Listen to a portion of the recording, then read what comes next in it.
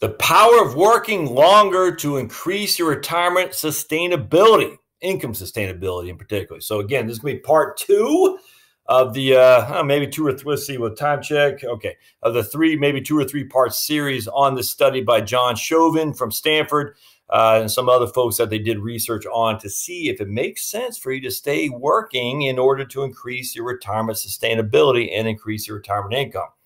And their argument is yes, that's the most important thing you can do when it comes to your financial stability. My argument, though, is also yes, but in a little bit different way. Not that you should continue to work, but we're going to show you why. We're going to dive into that here at part 2. So don't forget to subscribe down below, my friends. All right. So increasing sustainable lifetime standard of living is very expensive.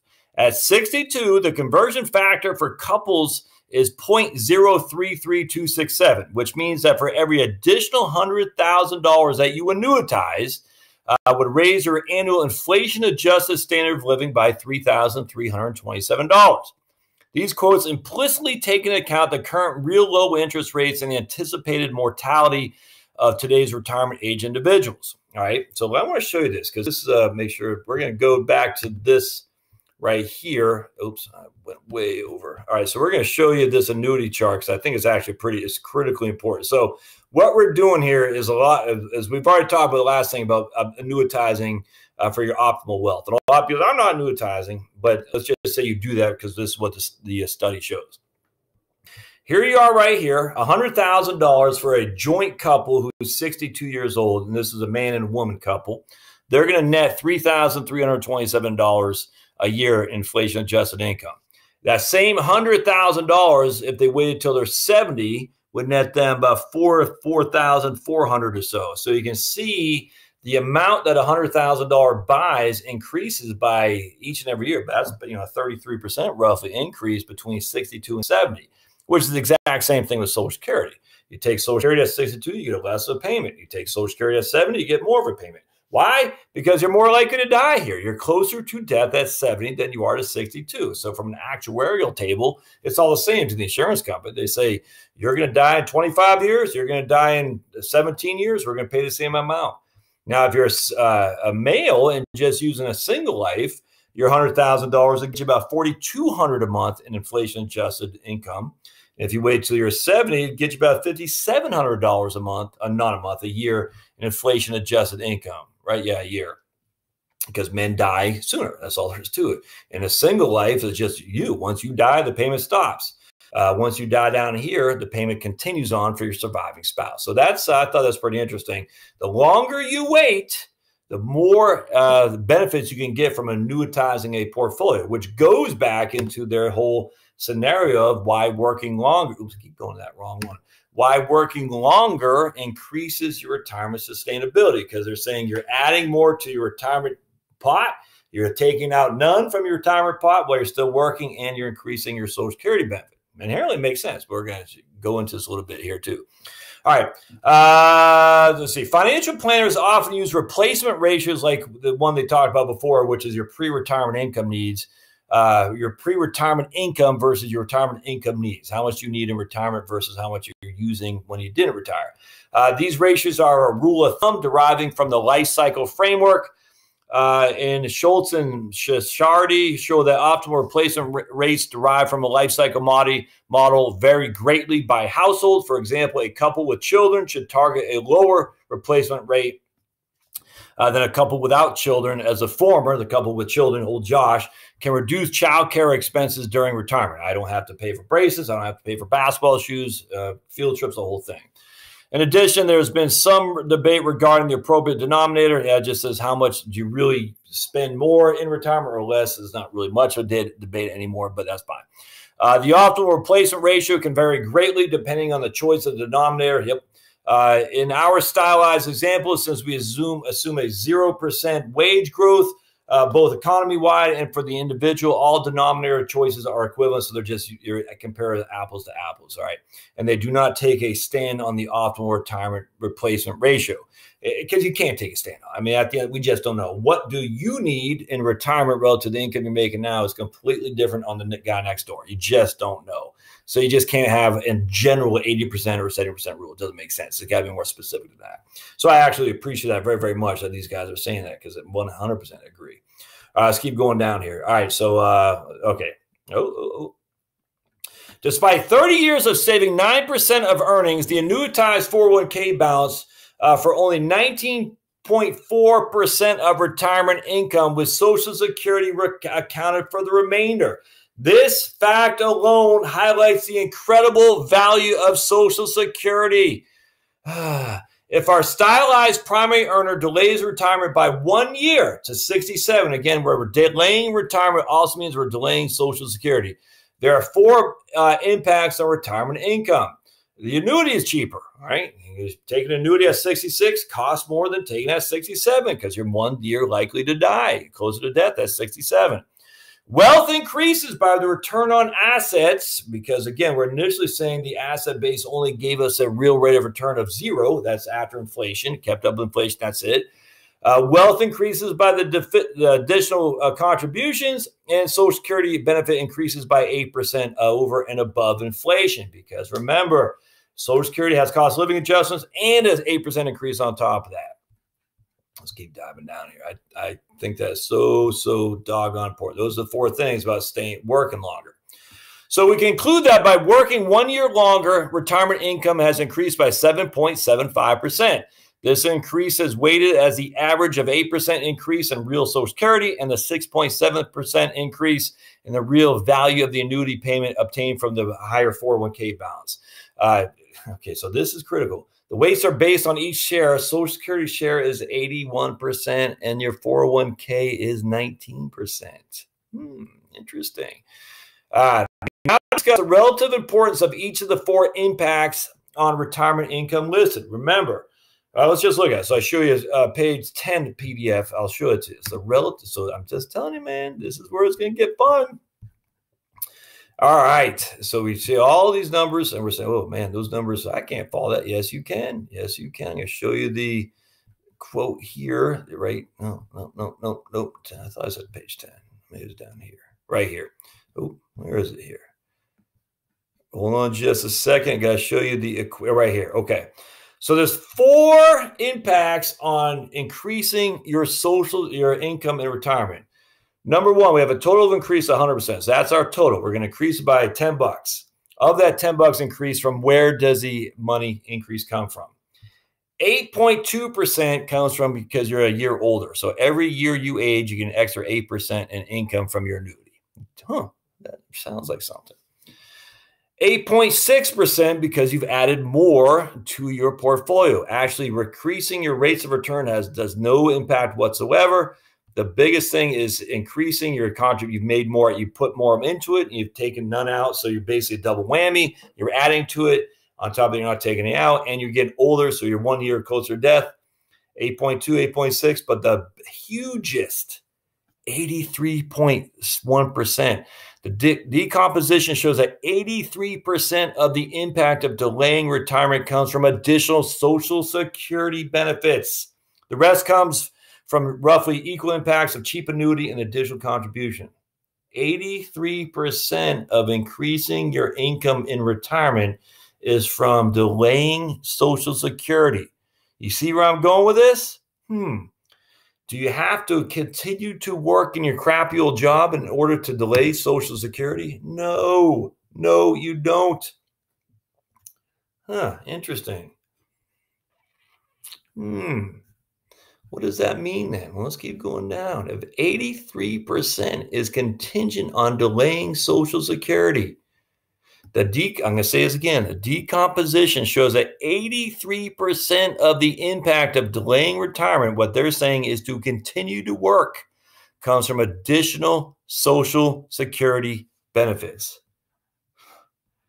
Even though they're saying taking additional Social Security benefits by delaying retirement means you're continuing to work.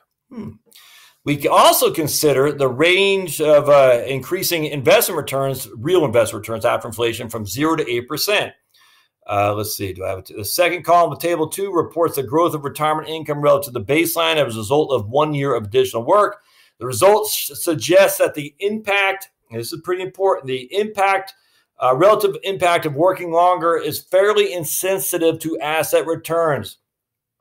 1 year of additional work raises retirement income by roughly 8% for real returns of 0 to 3%, and then the income rises gradually to 10% in the case of 8% total return. So basically saying if you got real returns of 0 to 3% and you worked an additional year, you increase your retirement income by about 8%.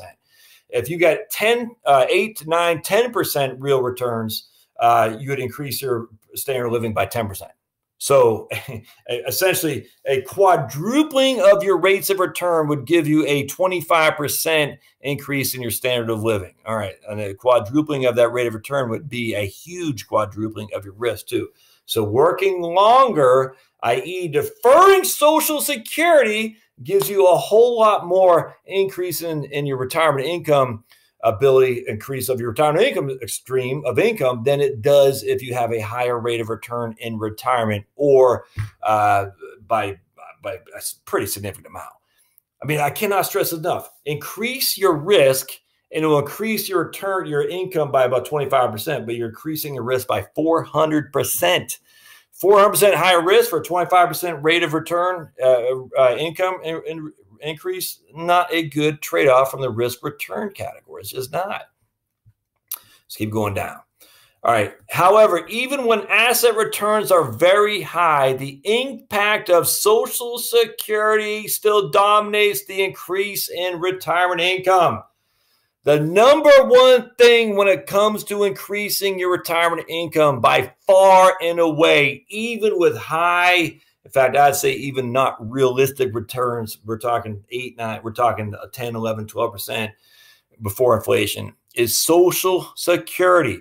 The impact of Social Security still dominates the increase in retirement income.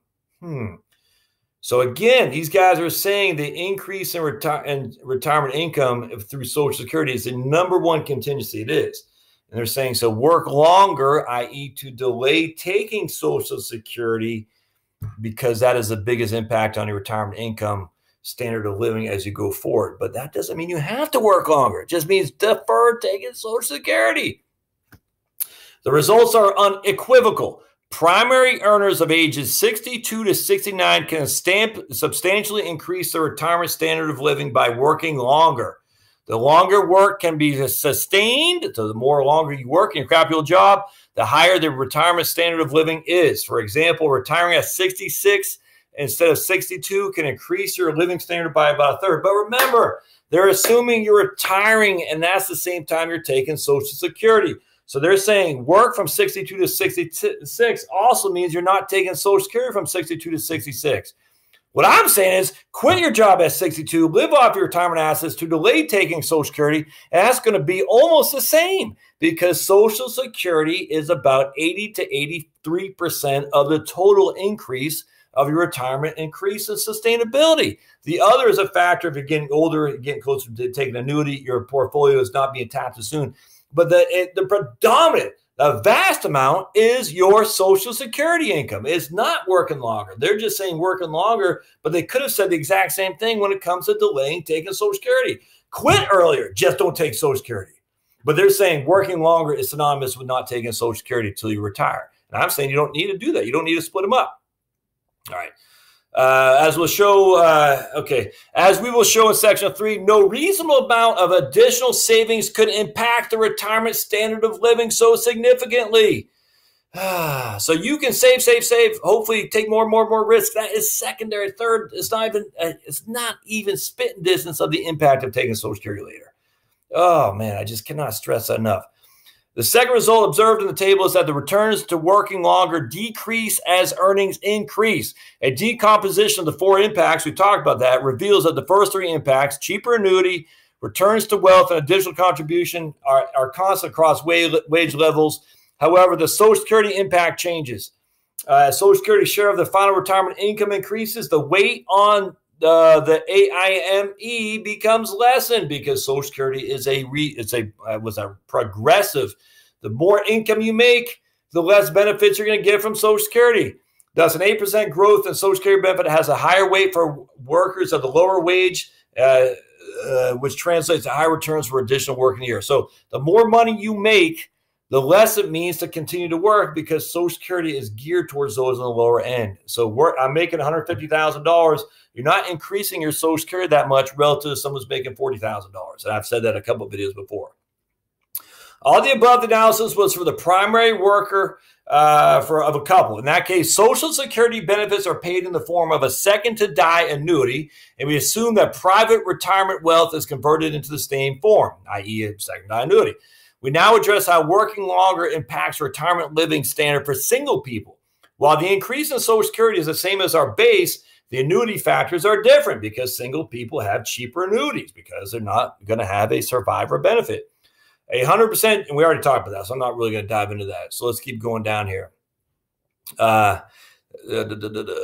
Okay, so basically annuity is going to, the increase in lifetime retirement is always great for, okay, the increase in lifetime retirement income is always greater for married couples compared to single, as a higher income is paid out as a second-to-die annuity on top of Social Security. So all we're saying here is we're just saying at the end of the day, if you're single, it's cheaper to buy an annuity because there's no second person to benefit, and it's also cheaper for you to delay taking Social Security. I'm not going to say cheaper, but it makes more sense because there's no person to benefit. But every situation is different, if that makes sense. So if you're single, taking an annuity makes sense, more sense because you get more bang for your buck. Does it make more sense to delay taking Social Security? Well, the answer is yes, but you're not going to leave it as an impact to your surviving spouse. So let's just put it that way. An alternative way to boost retirement living is to save more. We've already talked about that. It just does not matter that much. Unless you start from a young age at 36 and you save 1% more. So suppose our stylized primary earner worker saves 1% more of wages starting at age 36. That is, they move from 6% to 7% personal contribution rate with a 3% employer match. So they're saving 10% as opposed to 9%. If the higher rate of contributions were saved for the entire 30 years, that would have, let's see, then the replacement rate would rise to 33% to 52% from the base of 53% from the base of 52%, translates in 2.16% in retirement income. That's nothing. I mean, so if you save an extra, what's that, 12.5 percentage points a year, from 9 to 10 for each year of your 30 years in working, it's going to translate into an extra 2% of your retirement spending income. Not a big deal. We can get that by working an extra year is what these guys are saying, extra couple of months, delaying Social Security. Delaying retirement by 1 year is roughly 3.5 times as impactful as saving an additional 1% of Social Security. To put it another way, working just over 3 months longer, i.e. delaying retiring, would have the same impact of a 1 percentage point in increase in the contribution rate. I think that's pretty amazing. All right. I pretty much want to stop there. The reason is because I think I've hit the point on the head here. There's a couple of things that'll help you. Let's see. And we talked about saving more, working longer for Social Security. We talked about a high wage worker to a low. The lower wage worker need only work 2.1 months to equivalent the benefit of 30 years of savings because Social Security is progressive. The higher wage worker has to work longer because they don't get as much on the higher end. So I want to stop here because at the end of the day, I think I made my point. What they're saying is the way you can increase your retirement income and have more retirement is working longer. And they're working longer synonymously with delaying taking Social Security. And I completely agree with that. But the reason for that is because your Social Security represents such a significant impact of your retirement income. So the longer you delay taking Social Security, the more benefit you're going to have, sustainable benefit from an annuity that is adjusted for inflation each and every year. So some of the other strategies are you could buy an annuity with some of your 401k money. And the way to increase your income there is to buy an annuity as you get older because it's more expensive. It's less expensive to you because you're more likely to die sooner. I mean, again, an annuity at 62 versus an annuity at 70, we already showed you that the 62 one is significantly more expensive for the same amount of income. Work longer, you're adding to your portfolio, which is good, and you're also not taking from your portfolio, which is good. It's just not that significant. It'll give you about an 8% of the 100% of the $100. Let's just say using $100 that increases your retirement income, $8 will be generated because you're getting older from your buying an annuity. $8 will be simply due to the fact that you've added more to your portfolio and you haven't taken money out. The rest has come from increase in Social Security. contributing more, having taken on more risks, it's just not worth it. The number one thing to do is to defer Social Security by far. Nothing even comes close. Nothing even comes close. So if you're 62 and you say, I got to work another 5 years, this you would think would prove that, but it doesn't prove it. It says, no, defer taking Social Security is by far and away the number one thing you can do. Taking on more risk, adding more to your portfolio does not get the job done relative to the one thing only, which is deferring taking Social Security. And from a way second place, we're talking way back second place, is earning, getting older, where you can take an annuity because they'll pay you more because you're going to be older next year than this year. That's number two. And that's it. Everything else is secondary. So when you see work longer and increase your retirement income, it's actually work longer to, let me get someone from Columbia's calling me. It's actually work longer in order to defer taking Social Security. That is a lesson, my friends. Defer, defer, defer. I hope this helps. I know there's a lot going on here. Don't forget to subscribe. I'd love to hear your comments on this for sure. I can dive into this deeper if you need. I'll put links to the show notes. But as always, you got questions, thoughts, concerns, comments, thumbs up, and we'll see you next time. Thanks, guys.